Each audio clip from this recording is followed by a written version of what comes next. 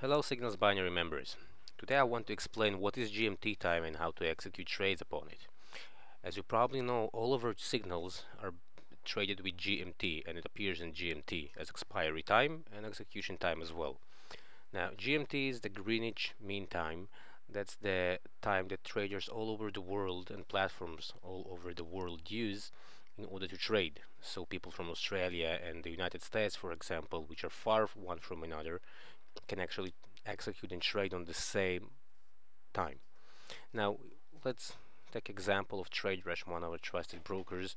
We'll see right now this is 3:37 GMT time, and when we need to execute a trade we can see option sell end, for example, at 9 GMT, and today's date 24 February 2013.